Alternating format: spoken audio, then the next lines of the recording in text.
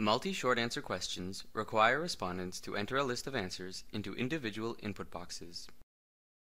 In multi-short answer questions, all of the input boxes relate to a common answer set. This distinguishes multi-short answer questions from regular short answer questions.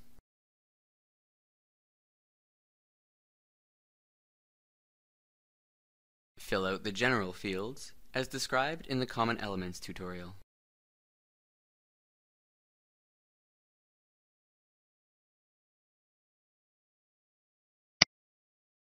When taking the question, learners will see a list of blanks after the question text.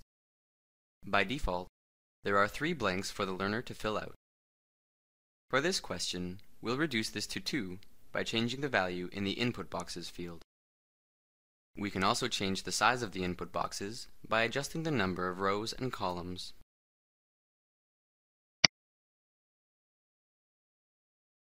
Next, enter all of the answers to be accepted as correct.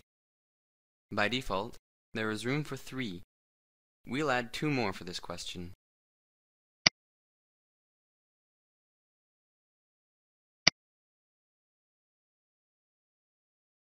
The learner can enter any of these answers in each blank, and it will be counted as correct.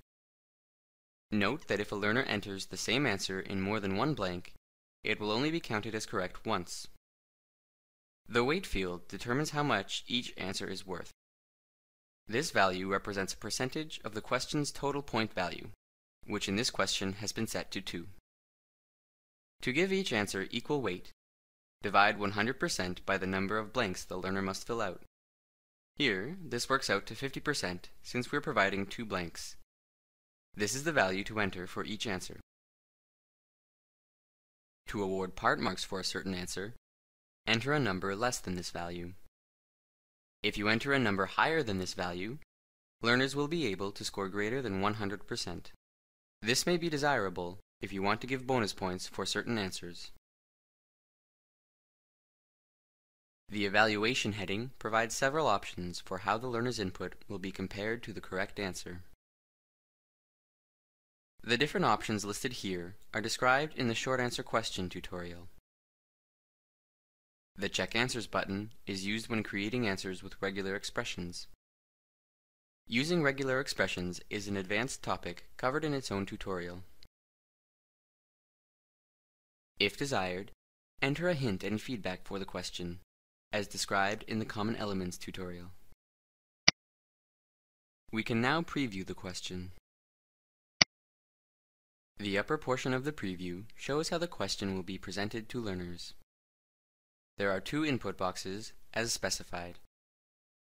Learners may click the icon beside each box to check their spelling before submission.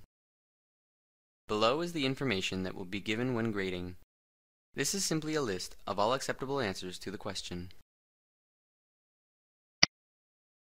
When satisfied with the question, click Save. Multi-short answer questions are ideal when asking learners for a number of responses out of a large set of possible answers, and the order of their responses is not relevant.